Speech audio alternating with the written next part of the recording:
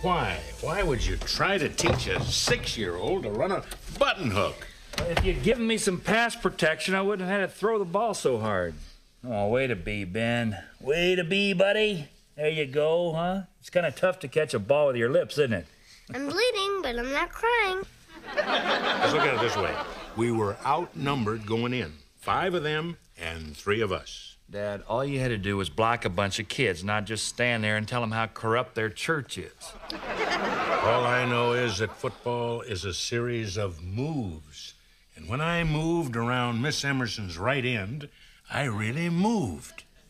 She looked good, and I didn't look bad. I'm going to award myself to a cold glass of milk.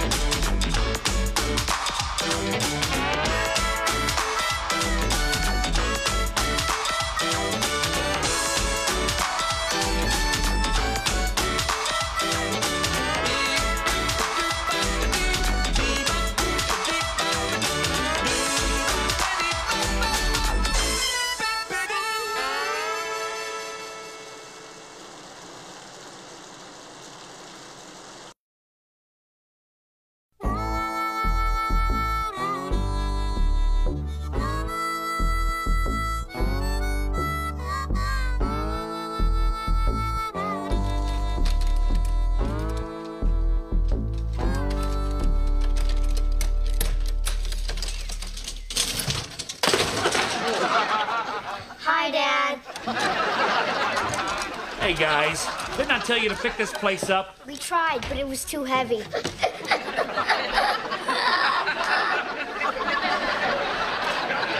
That's so old. Can't understand why you got so mad. Yeah, well, I just don't like being told I can't do something. And George Farmer told me that I couldn't make that 4-foot putt. Yeah, and then you didn't make it. I know I didn't make it, Earl. And it was a 2-foot putt. You blew a 2-foot putt? Who's talking to you, huh? And why isn't this place straightened up? I mean, look at the golf clubs on the floor. What are you guys, slobs? He will not always say what you would have him say. I should have rammed my 9-iron right down George Farmer's throat. But now and then he'll say something wonderful. Shut up, Earl.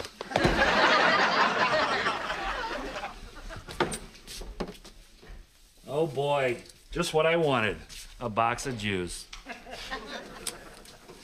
I don't think it was George that psyched you out, Dwight. I think it was Paul Porter's editorial in today's paper. I couldn't care less what that guy has to say. Nobody reads Paul Porter's column anyway. Those 2 guys we were playing with read it. Education in America is a flabby, whining beggar that can't save itself and can't be saved by anyone else. You know what I hate? I hate the word can't. Me too, Dwight. I can't stand it. I'm unwilling to stand it. It's unstandable. You know, I'm principal of a school, and I just don't want somebody telling me that I can't motivate my teachers, I can't motivate my students, I can't make a difference. You know, not that I'm taking this article very personally or anything, but... I think it's okay to take it personally, Dwight. The whole reason he wrote the article is because of the new principal, and you are that new principal. And you're giving us bad press, Dwight. Thank you, Earl. Hey, didn't I ask you to straighten up in here? It's tied 3-3. Hey! You heard your father. Well, I thought that just worked for my wife. I guess that line works for anybody. Well, I gotta take off. Taking the wife shopping for a new lamp. Oh, good thing tomorrow's Sunday. You'll have a day to come down. See you Monday. All right. Oh, boy. So how much you lose? $8, plus all my dignity. $8? Do you know how long it takes me to save $8?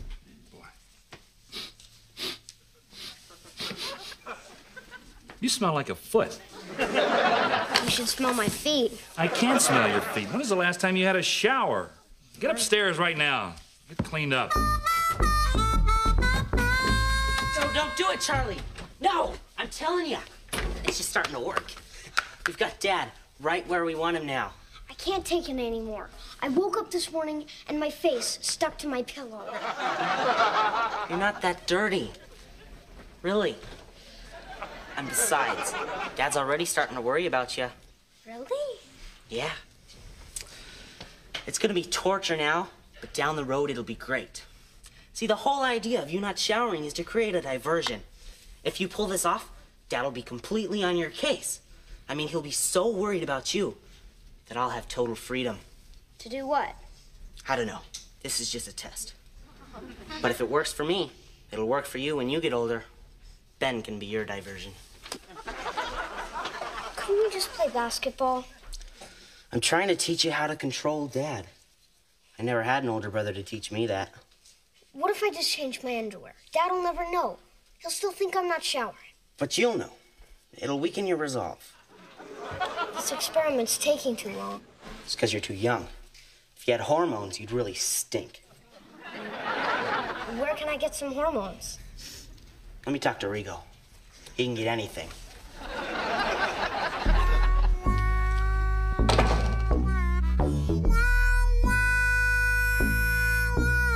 I tell you, Dwight, that has to be the longest sandwich in the world. You know, it's like that long putt that you missed this morning.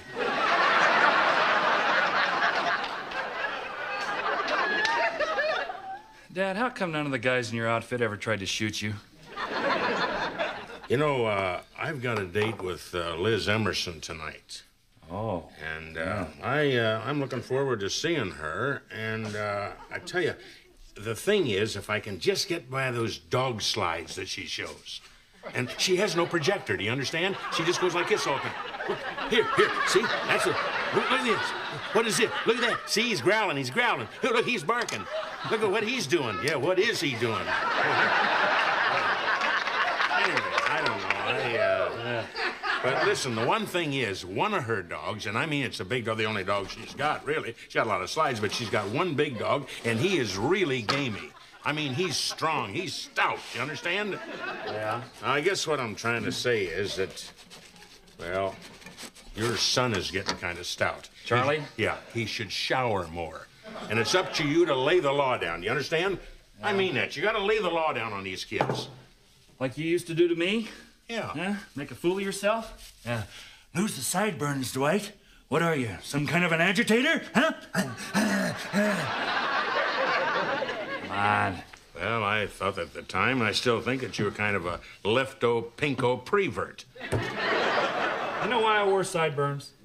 Because you told me that I couldn't wear them.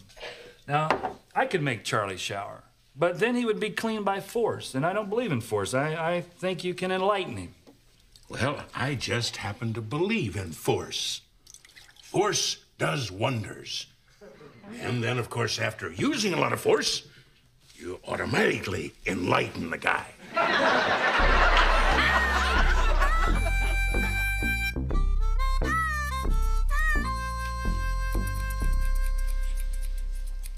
Dad, you smell lovely. And you look beautiful. Got a date with Liz Emerson. Practically tackled her the other day over at the park. Yeah, I was there. It was a clean hit. I'm thinking of taking Liz Emerson over to that historic marker over on 180. That lady, you can say what you want about her. She loves history. Yeah. Dated all those guys in that picture.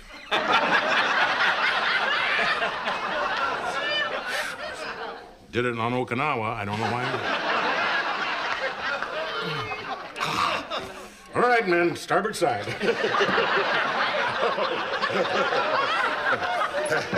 There you go. Loved it, man. Did a heck of a job. All right, boys, let's go. Take a look at the magazines across the street. Right? Jerry, I hear that Mrs. Gittleson's renting a room out at her house. Where do you ladies get this stuff?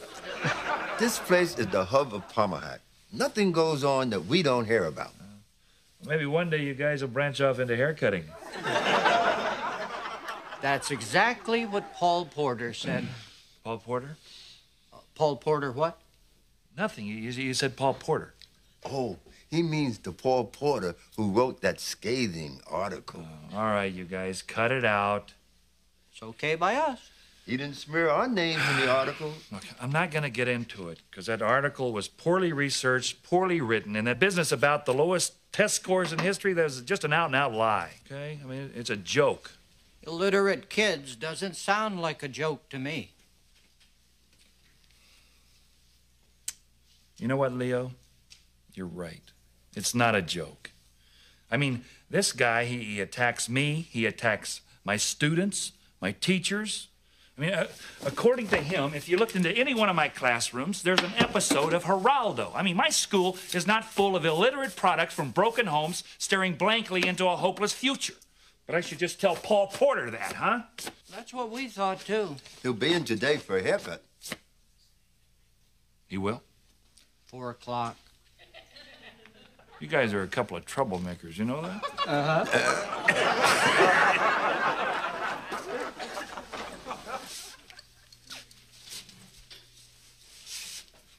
I'll be back.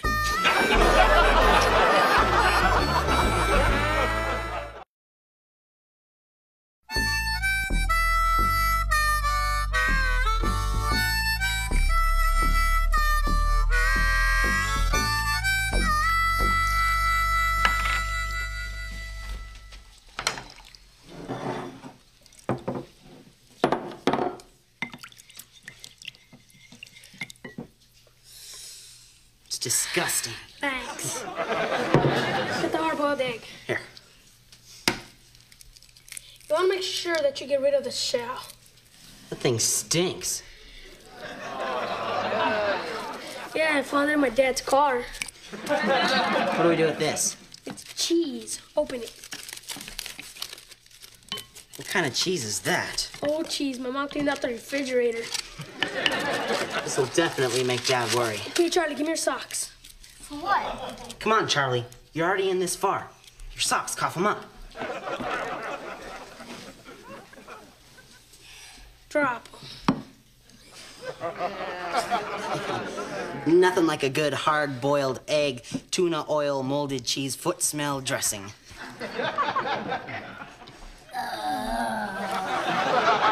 Same stuff they have at school. No way. Yeah, that's where Rigo got the recipe.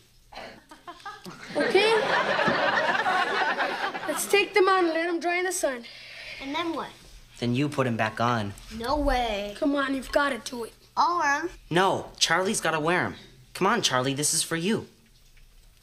All right, as long as they're dry. Okay, you guys destroy the evidence. I'll take these out back.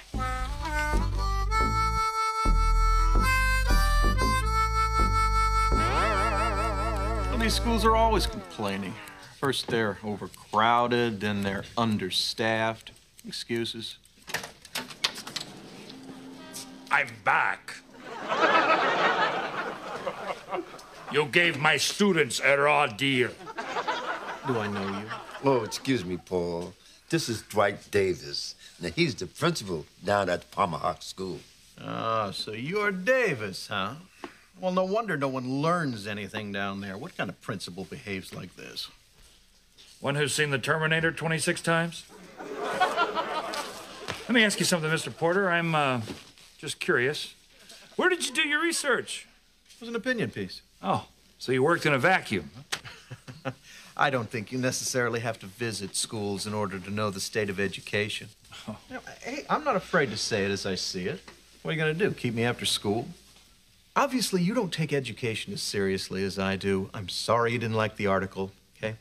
I take it very seriously, Mr. Porter. And I'm not the only one who didn't like what they read. Barbarians!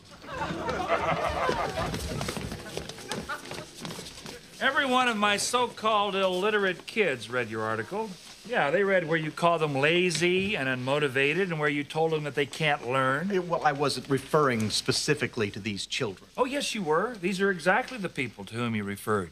Yeah, there's Evie and Jody and Tommy and Billy. Yeah, go ahead. Tell them to their faces, huh? Tell them what you think about their future. Tell them, here, tell this face right here, huh? Go ahead, tell this face. I don't have to do anything of the kind. So you take it back?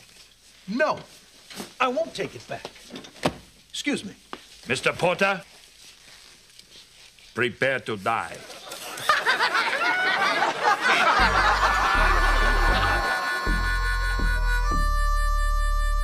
And furthermore, Your Honor, I intend to prove, beyond a shadow of a doubt, that this sick puppy conspired, cajoled, coerced, and otherwise manipulated his precious younger brother to not shower or bathe for 2 very disgusting weeks.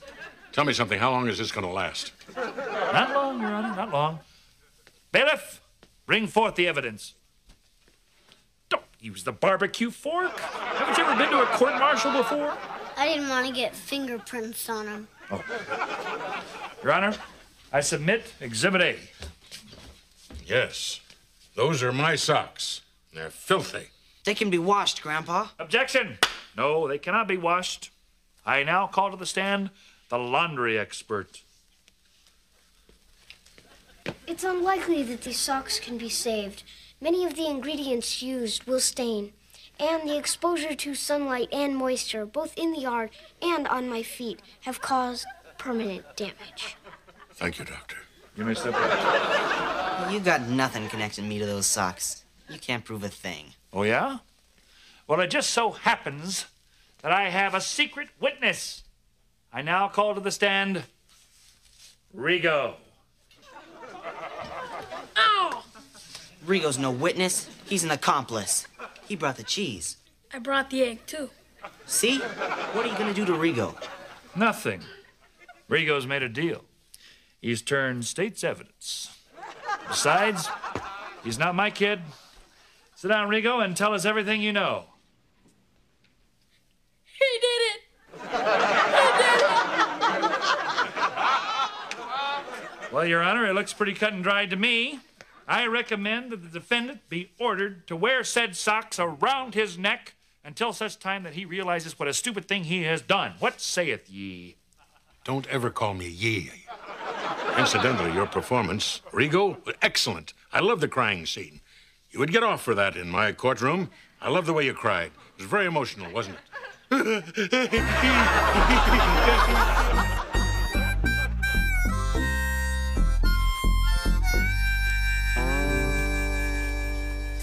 Oh, wow. Look at you. Kind of Steve Stunning, right? All right. You ought to be able to do some tackling in that outfit. Well, I'm going to see Miss Emerson tonight, Liz, and have a little fun and kind of roll around on the floor, you know, and poke the fire. Kind of just, you know, just be an old devil. I've often said, you know, Dwight, that God is in my mind and the devil's in my pants. Listen, incidentally, if your mom calls, tell her I've come down with fever, maybe dengue fever. I've got yellow fever. Tell her this, because they usually put up a sign. Maybe the kids could do this. Smallpox. Dad, you don't have to lie to her. You've been divorced for 12 years. No, but you have to lie to her. I'm telling you when she calls, because I do not want to go through that interrogation that woman does. I mean, she has twisted my arms all the way around and put 16 flashlights in front of my... Tell me where you are. It's one of the many reasons I loved your mom, but I had to divorce her. She ground set screws into my feet. Well, you have a good time tonight. I intend to.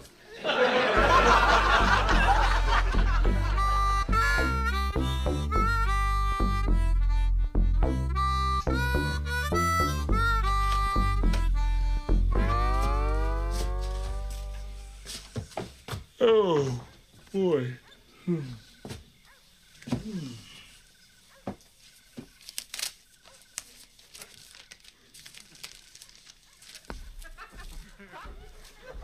You're up early. Boy, I tell you something, Dwight. That Liz Emerson makes more noise in the morning than a garbage truck. At least you didn't have to chew your arm off to get out of there. Hey, let me ask you something. Did your mom call? Yeah, she called. Oh, what did she say? What did she say? Well, I had to tell her the truth. Why did you have to tell her the truth? I told you to lie to her. Tell her that I had smallpox. What did you tell her? Well, it didn't hurt her. You know, she laughed. She laughed a lot. Yeah, she, You know, it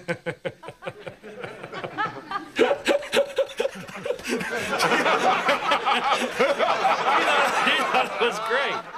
She was calling from this brigadier general's car phone. I couldn't really understand her. They were on their way to some party somewhere. The music was real loud. I don't know. They looked like they were having a good time. They sounded like it. It's hilarious. Right? Absence does make the heart grow fonder. You know, Meg is still one heck of a great lady. I love her. She's your mom. Is that not moving? Huh? Not from you.